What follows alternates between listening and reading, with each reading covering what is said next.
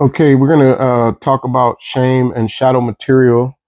Uh, the information that I'll be reading from is coming from the Anger Management Workbook and Curriculum, Module 5. This book was actually written by the therapist that I got my anger management certification through from the National Anger Management Association. Um, so, shadow material. Uh, when we talk about the shadow or shadow material, we're not talking about the shadow from our body when light's cast on us. So we're talking about something that we have disassociated or disowned from ourselves. And generally, it ends up hitting or ends up uh, living in our subconscious, right? So again, we have our conscious mind and then we have the subconscious. The subconscious, again, are the things that we're not aware of. There are still things going on, but we're not consciously aware of those things. And this is where the shadow is at. And one of the things that uh, causes problems as far as it relates to the shadow um, is that when people don't realize that it's there, right? You don't know what those triggers are, and you don't even realize that you have shadow material, right? And you can also think of it as our aggressive side as well, right? Um, so on most of my material or logos, like when I put up a logo, a lot of times I'll have anger management at the top and then tame your demons across the bottom. And it's kind of that's what it's talking about is this where we learn to manage that aggressive side and we learn to turn it into something more positive, because you can turn it into something positive, right? Because in anger management, for example, we are taught that we should be assertive and not aggressive, right? Where aggressive is acting out badly towards people, whether physically violent, bad words, calling them out of their name, and there's a number of different examples of aggressive behavior. And then when you're assertive, basically you are standing up for your rights, you're setting boundaries, and you're making sure that people respect you properly. But you're doing it in an appropriate manner, right? You're not threatening them, you're not causing them harm, you're not trying to beat them up or anything like that, right? You're simply um, letting them know where you stand, right? And when you're being assertive, you're also respectful of their rights. You're respectful of their rights just as you are requiring that they be respectful of your rights as well. Whereas aggression, you are a lot of times maybe defending yourself, but you will do it at the cost of harming someone else or stepping on their rights. So you don't want your rights to be violated, but you're willing to violate the rights of someone else, right? So when we start talking about things like the shadow, generally we develop whatever our shadow material and our triggers, we develop them in childhood generally. Um, and they're from different messages that are given to us by our parents and loved ones and people that we respect, or people that we look up to, right? So if your parents are telling you, that you're bad or that something's wrong with you, that really hurts, right? And especially for a child, right? And so it's important, as parents, if you are a parent, right, to make the message clear of what you're trying to get across. So let's say if your child, let's say the little boy hit his little sister, let's say, right? We don't want the child to believe that he's bad, right? We want to know that that behavior is unacceptable. But again, we want to attach the negative to the behavior and not to the child, right? And we want to be specific even with the behavior, right? We don't want to just even throw out just a blanket hitting is bad or it makes you bad, right? because there may come a time that the child may need to defend themselves, right? And they've totally distanced the idea of, any kind of physical aggression from themselves, right? And there are some times that it may be necessary, but we want to teach them the appropriate uses for it. I think the one of the best examples that I can think of is people that go to the military. A lot of times you'll have people that choose to enlist in the military, and maybe growing up, they may have been like some really aggressive children, maybe not to the point of criminal behavior, maybe even to that point, but generally not necessarily to the point of criminal behavior, but they were very aggressive. And had they continued, going in the direction they were going, it's likely that they would have did something that would have possibly, put them in prison or some other undesirable situation. But they go to the military and they receive certain training, right? And they're able um, to learn how to manage that aggressive side and use it for the benefit of the people, for the service of their community and their country, right? So, um, so it's not like they have eliminated anger from their lives, but they've learned to get angry for the right reasons, right? So we want to learn, the things that we should get angry about. So we want to get angry for the right reason, and we want to be able to deal with it in the correct way or in the right way, right? Uh, and at the right time. So again, what I'm going to be reading is coming from the anger management workbook and curriculum. It's from Module 5, and it's called Shame and Shadow Material. It starts off with an example of the interaction between a mother and a child, and the message that the mother gives the child as the child's trying to be creative.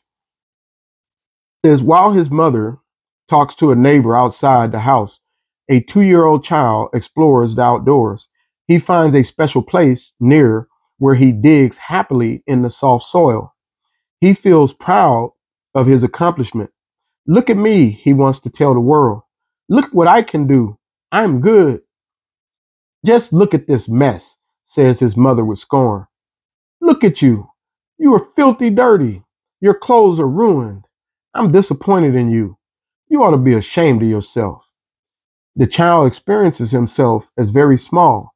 He drops his head and stares at the ground. He sees his dirty hands and clothes and begins to feel dirty inside. He believes there must be something very bad about him, something so bad he can never really be clean. He fears his mother's disdain and sees himself as defective and small.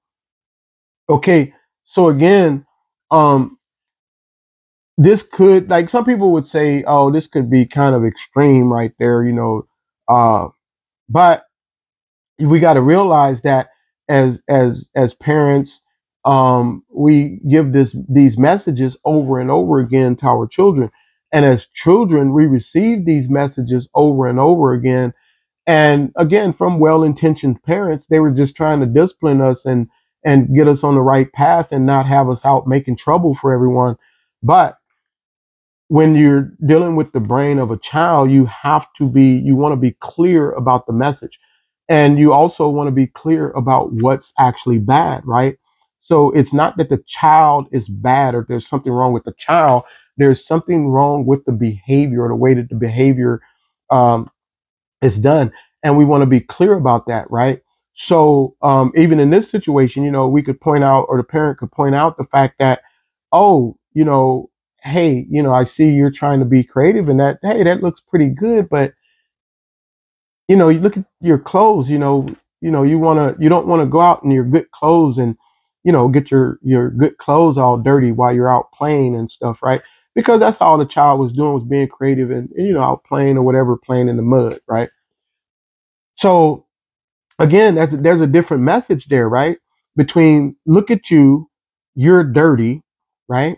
So again, a child, and again, the mother is talking about the physical condition. I'm sure the mother didn't intend or didn't mean that the child is inherently dirty or there's something inherently wrong with the child, but it's still the message received.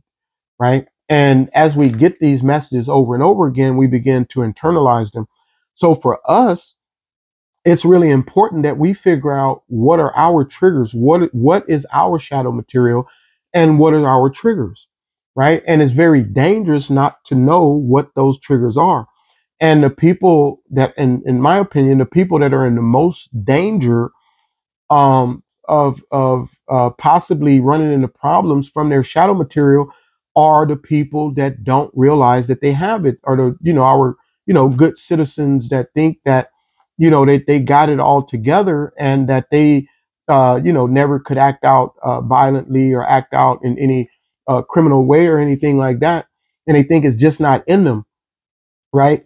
And so it's these people that will tend to get caught off guard, and they will commit horrible crimes, right? Spur of the moment, usually, right? It's not like, usually it's not even necessarily something that they plotted and planned and stuff like that, right? It's something that happens, something maybe they catch their wife or husband cheating, let's say, and they just totally just totally lose their cool and just flip out on them, or um a friend might say something to another friend, and it's something that this person has had problems with in the past, and but the other friend don't know it, they're just joking or playing or something like that, but they say a certain word and it kind of triggers them, and maybe they just automatically just tee off on them, and start beating them up, and maybe they were really good friends, and they're wondering like, what the hell, what the hell is that? And so after the fight, if they even end up ever being friends again, it's like, well, what the hell went on, right? And that person may not necessarily be able to explain it, because again, it's shadow material. There are things these are the things that are happening for us subconsciously, right? And generally, we don't know what they are. We can figure it out, right? So when we examine ourselves, right, examine our triggers and become more mindful, we can figure out the things that trigger us, right? And we can begin to work on those things so that they don't uh, continue to cause unnecessary problems in our lives. But if I'm totally unaware that I have the capacity for violence, then that's a problem, because everybody has the capacity to commit violence, right? Not everybody goes around acting out violently, right? For sure. And thankful they don't, but everybody has the capacity to do so, put in the right situation and circumstances, right? So even when we think of some of the most horrific things like throughout history, we can think of all kind of different examples of things that happen, right? Whether we talk about mass shooting situations, um, slavery, Holocaust, stuff like that, right? And and we look at these situations, or the activities that happen during these times, and we look and we like, man, I could never do something like that, right? But the problem is that you could. Hopefully, you never will. And if you are, practicing mindfulness, and you're aware of your behavior, and you take responsibility for your actions, and you pay attention to the consequences, it's a good possibility that you won't act out in that way, but you could. And you need to realize that you could do that, right? So you want to be careful, and you want to um, constantly work on yourself, and know that you're not immune from acting out violently or aggressively, and actually harming someone, even people that you love, or I would even say especially people that you love, right? Because it's common that people will hurt, I mean, even physically hurt the people that they love and care about more, or more severe than they do even people that they don't like. The reason is the emotional attachment to that person or to those people, right? If someone who I actually care about, really care about, does something extremely offensive to me, it's going to hurt me more than if some random person said or did the same thing, right? And the fact that it's going to hurt more is important here, because anger is a defense against vulnerability. And if you feel hurt, right? You're not going to sit there feeling hurt for very long. You're going to begin to get angry, right? If somebody hurts your feelings, you don't just sit there with hurt feelings, right? I mean, your feelings hurt, but you start getting pissed off. You start figuring out a way that you can get revenge, you know, and the reason is anger is a defense against vulnerability. So anger comes as our defense mechanism. So we want to be able to tame that anger or tame those demons within us, right? So that we can use it to our benefit. And that's where we talk about being assertive, right? So in anger management, we're told or we're taught to be assertive and not aggressive, right? The difference is with aggression, you are standing up for yourself, but generally you're doing it in such a way that you are violating the rights, or you're willing to violate the rights and harm other people in the process, as long as you get your point across and as long as your rights are respected, right? Whereas with assertive, you are standing up for yourself, you're standing up for your rights, but you are respecting the rights and um, rights and desires of the other person as well. So there's a big difference there. Now, as we learn to tame the demons, sometimes they'll talk about it as incorporating the shadow, right? So as we learn to incorporate the shadow or incorporate the aggressive side, right, we actually need that to be assertive, because if we're not assertive, so you have assertive, you have aggressive, but you also have passive, right? Passive is just as bad as aggression, right? Now, you don't necessarily get in the same type of trouble from being passive as you do for aggression, or at least you don't get in immediate trouble, right? But over time, if you continue to be passive, every time people are just running over you, then eventually you're going to snap, and you're likely going to act out more violently than you would have if you just would have been aggressive in the first place, right? So again, I'm not advocating the aggression. That's what we don't want to do. We want to be assertive, not aggressive. But again, we also don't want to be passive. And one way to think about passivity, or just staying passive and letting people just run over you, and that's like stuffing it. Because when we talk about anger, right, there are three general ways that people manage anger. They will stuff it. That's being passive, where you just stuff it. You don't respond to it. You don't say anything about the situation or whatever. You act out aggressively, right? So you just, totally lose your cool or whatever and act out aggressively, or you manage it. That's our objective. That's what we're trying to do. We're learning to manage our anger. So again, it's not that you're never going to get angry, but you will get angry unless something's wrong with you. If you never get angry, there's something wrong, right? There's something wrong with you. Uh, and you may need help, but you don't have to be aggressive. And there's a difference, right? So when you're punching somebody in the face, that's not anger, that's aggression, right? Now you may be punching them in the face because you're angry, right? So you're acting out aggressively because you're angry, but the punching in the face is not the anger, right? And the reason I want to emphasize that is because, again, we don't get in trouble because of our anger, technically, right? And I say, and I used to say, and I still say sometimes, hey, I always get in trouble because of my anger, right? But that's not technically true, right? It's true, but not true. It's true in the sense that I would get angry, act out aggressively, and that was the most common thing that would get me in trouble, getting angry and acting out aggressively, right?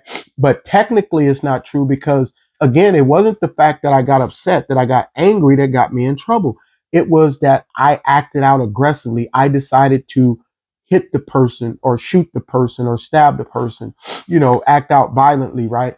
So that's the reason that we get in trouble. And that's what we want to learn to manage. We want to learn to manage, how we respond to anger, right? And again, we want to respond to it and not react. There's a difference between that as well.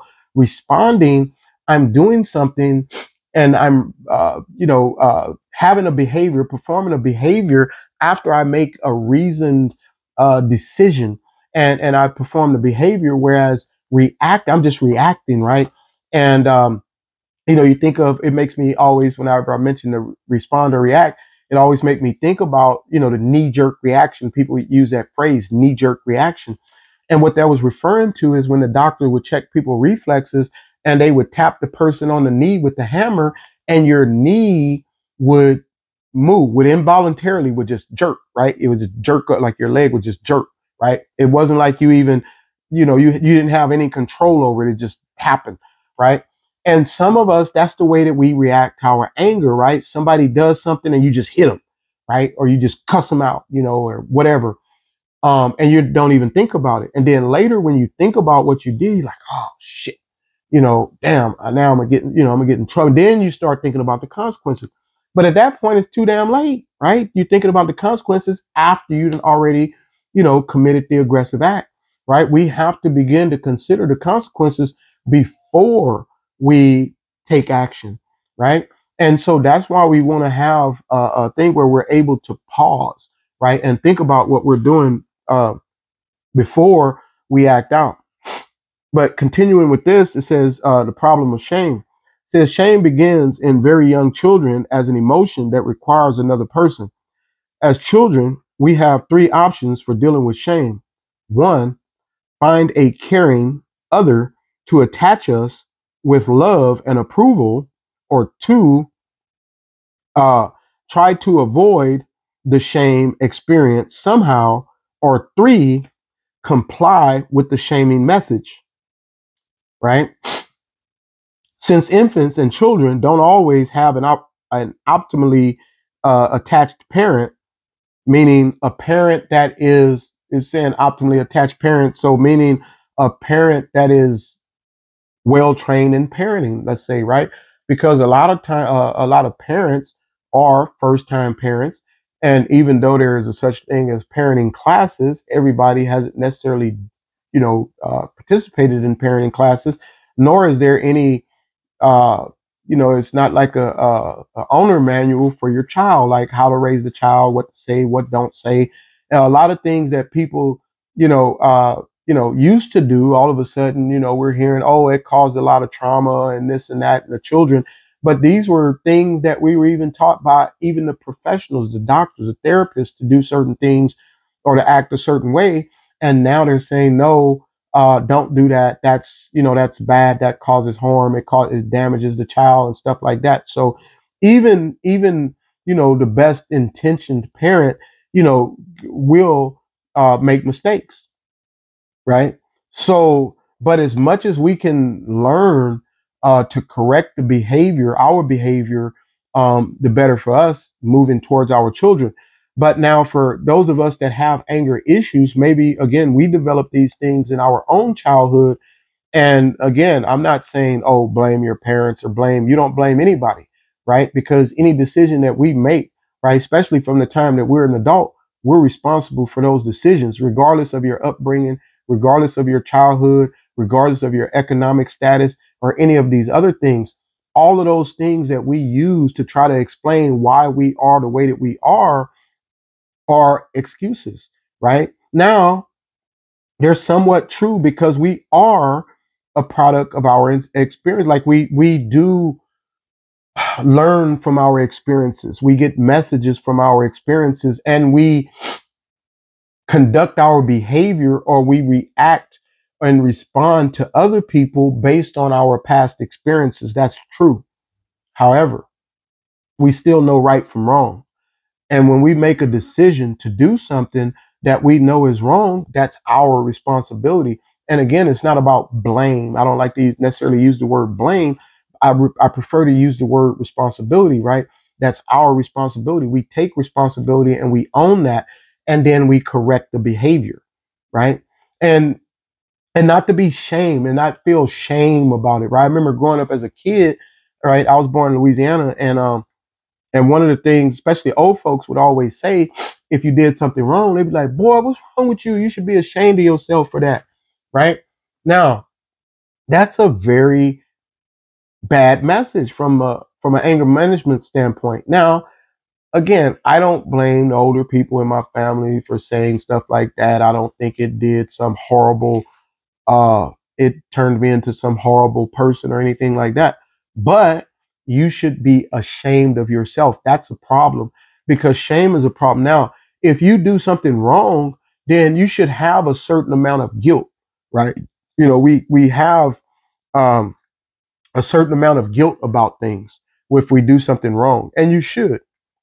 And even with the guilt, you shouldn't take it overboard, right? Because um, if it's done, it's done, right? You make amends. You apologize to the person if someone was involved, or you figure out some way that you can try to right the wrong, and then you move on, right? You don't sit there and continue to beat yourself up over it, right? But you do own it. You take responsibility for it, and when you take responsibility, you have a better opportunity to correct it.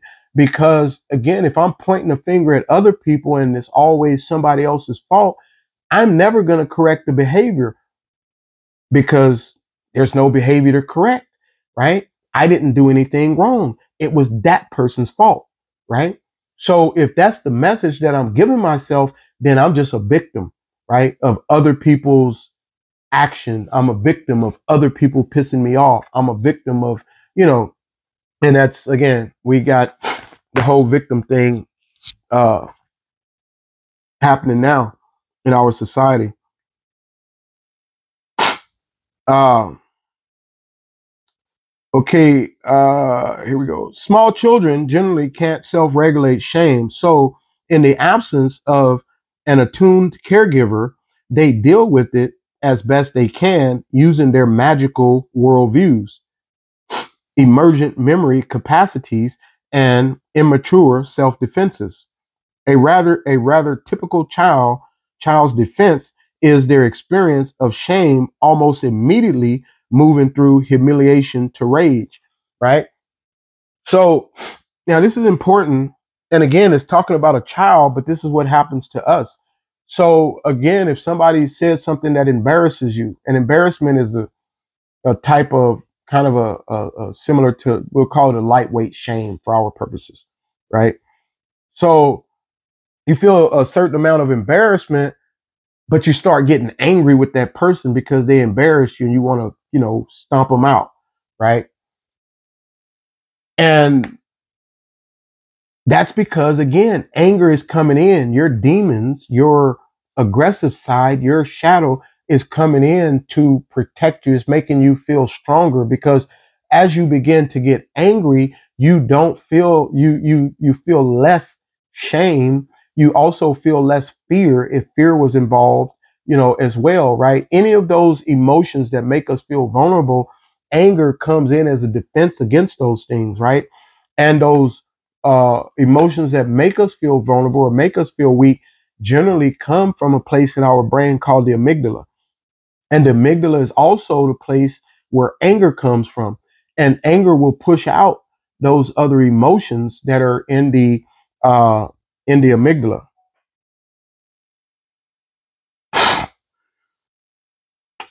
Okay, the parasympathetic collapse of shame or the withdrawal into unacceptability is avoided by stimulating the sympathetic rush of rage, which feels more powerful and terrible and tolerable. Here lies the problem of shame in anger management. Shame is a tricky emotion. So again, so this is like when the child. So let's say you totally shame the child, child get totally shame or embarrassed. Generally, when children are hurt, not just physical pain, but even emotional pain, they begin to they get angry and they cry and yell and scream or maybe hit something or whatever, right? So again, we started this at a very young age when we were little children, right? We started breaking things. You get mad and you break something, right? Um, and maybe they fall on the floor. They talk about the what do they call it? The parasympathetic collapse of shame, right?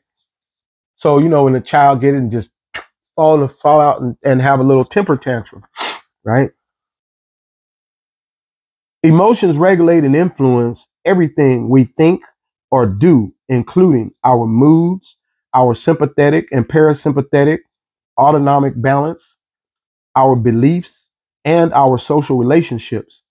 If we are relaxed, wide open and accepting, our emotions will naturally flow with our purpose of the moment. Emotion that is defensively repressed, amplified, or forbidden cannot easily flow back into a healthy rhythm of harmony and needs firm internal guidance or self regulation. One of the problems with shame is that we don't develop, we don't develop the neural brain structures to be able to process it with mature self-awareness until we are at very least adolescence. In particular, around 11, we just begin to be able to handle competing concepts at the same time. We just begin to have the capacity to consider that shame is an unpleasant experience that indicates we have violated an internal sense of how we should be, and that we need to tolerate the discomfort, all while accepting ourselves as imperfect but lovable beings. So again, as we begin to, or as the person experiences shame, one of the ways, as far as them to be able to develop healthy, they have to be able to endure that shame and realize that they are a decent person, or a healthy and worthy person. Because the person that has shame, a large amount of shame, has, again, they think that there's something inherently wrong with them, right? They don't even like themselves. So, of course, they think that other people don't like them, and they will have a tendency to interpret people's actions towards them in the most negative way, right? They will always think that the person is saying something, or talking about them, when they may or may not be talking about them. If somebody's whispering in the room, they assume that they're whispering about them, especially if they happen to be looking anywhere in their general direction. Um, Everything ends up coming out, being interpreted in the most negative way. And so, of course, right, everybody's picking on you. So, of course, you're going to get angry, right? I mean, they're not actually picking on you, but if that's what you're thinking, right, then that's what it is to you, right? And that's what you're going to act on. Younger children's brains have difficulties tolerating any discomfort, such as shame, emotions, much less looking for guidance and wisdom in such discomfort. This means everybody's initial preparation in dealing with shame has aspects of trying to avoid the experience, and that certain forms of more mature processing can only be learned when we are more aware.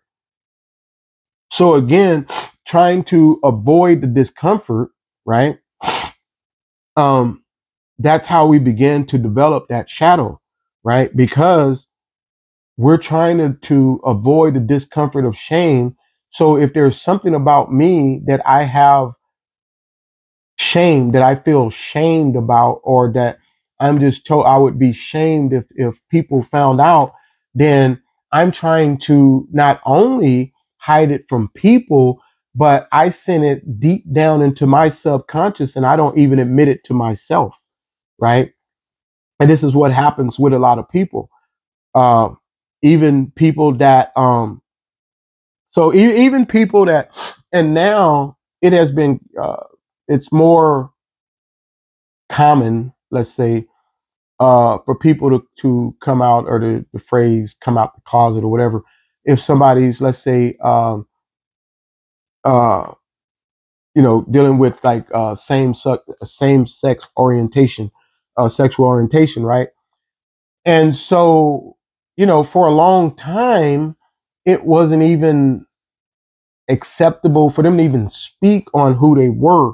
And so you had a lot of people that would, hide anything about themselves. And they even had like I don't remember what the places were called, but they had like the places that they would go and hang out and kind of get together.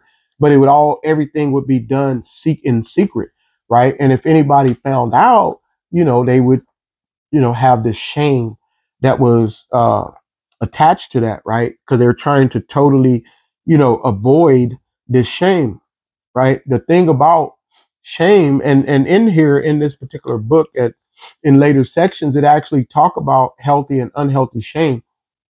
In my opinion, when we talk shame, um, I don't look at shame as being healthy at all, right? Shame. Now, guilt, on the other hand, you can, be guilt to a reasonable degree. I mean, feel guilt to a reasonable degree, because if I do something wrong, if I cause harm to you unnecessarily, and I violate your rights, then I should feel guilty about that, and I should make amends for that. But I shouldn't even overdo it on the guilt, right? I shouldn't spend every waking moment, just thinking about, oh, I messed up, right? I need to correct it and move on. Shame and guilt can sometimes be confused. Guilt is when you have done something wrong. Shame is when you are something wrong. For example, a child might feel guilt if she broke her mother's vase and hid the pieces, but she might feel shame if her mother then told her she was a clumsy, no good sneak who would never amount to anything, right? So, again, these are different messages, right? So, in this example, obviously, this is a very negative message that the parent's giving a child. Unfortunately, most of us have received messages just like this, if not the exact same message, right? We've received the messages that, look at you, you're always messing up. You're never going to be anything good. You're never going to amount to anything. And we begin to internalize these things. And for those of us that maybe even went on to commit crimes, it's not an excuse for our criminal behavior, right? Regardless of how we grew up, what happened to us as a child, is not an excuse. However, right, many of us carried that into that behavior, right? We didn't feel as bad or as guilty about our criminal behavior because why should I? I'm no good anyway. I'm never going to amount to anything. I'm never going to be nothing but a two-bit criminal. So I'm just being who I am, right? So obviously it's actually wrong, but that's the message that we end up getting. And that's the message or the way that we try to justify it to ourselves. And sometimes, and generally, it's BS. Like, deep down, we know that we're wrong, but at the same time, it's what we use as a defense. Shame as an inevitable human experience. Most of us have felt shame because, as mentioned, it is perhaps an inevitable human experience. We all suffered feelings of incompetence, inadequacy, or inferiority, known a sense of failure or defect, been scorned or unacceptable to another. Shame is among the most painful of human feelings. If we were to listen to it all the time, we might have, we might be driven to take desperate actions or just give up in despair. This shame often seems too painful to endure, which helps us to understand why it often goes underground to our unconscious or subconscious. We can defend against our shame so well that we are literally unaware of it. And when it says defend against our shame, this is not a good thing. So in this book, it also talks about some survival strategies for shame. And when it's talking about these survival strategies, it's saying things that we do as survival strategies for shame, but it's not giving us advice to use these. It's just saying that these are the things that we do, but they're maladaptive, right? They're maladaptive survival strategies for shame. And they're generally things that are going to cause more problems than they're going to help, right? So what we want to do, we want to be aware if we are having these shame experiences, and we want to figure out what's going on, and we want to get rid of the shame. If it's something that we did, then we just need to take responsibility for that, because, if it's what's done is done. Even if people choose not to interact with you, if they find out whatever, so what, right? Find other people that will, because there's always other people that will. But don't let the shame destroy you. A lot of people, even especially people that commit suicide, a lot of times, shame is one of the main culprits, right? For a lot of people, right? They have something that they done. Think about these people that get caught in these, really messed up situations on some real bad crimes and stuff like that. And it's not that they are necessarily worried about doing time. Sometimes it might even be stuff that are not necessarily criminal, but it brings a lot of shame on them, and they feel that they're shaming the family's name, and so to save face, they may go the route of suicide, which is never the answer, right? What's that cliche they say about suicide? It's a permanent solution for a temporary problem, right? We don't want to go there, right? We want to be able to face the shame, confront it, and address it, right? Even if sometimes people might need to even, go to therapy to get help. That's fine. There's nothing wrong with going to therapy. As one of my professors told me, he said, "Hey, I'm a therapist, but I have a therapist, and my therapist has a therapist." And the reason for that is that we're human, right? Regardless of our educational level, regardless of our financial status or whatever, we are human beings, and we all have problems, and we all have things that we need to work on. We all have things that we could work on, right? Now, the things we need to work on are the things that are constantly causing problems for us and are not allowing us to be successful. The things we could work on are things that we can improve that would just help us to move to be that much better with our lives, right?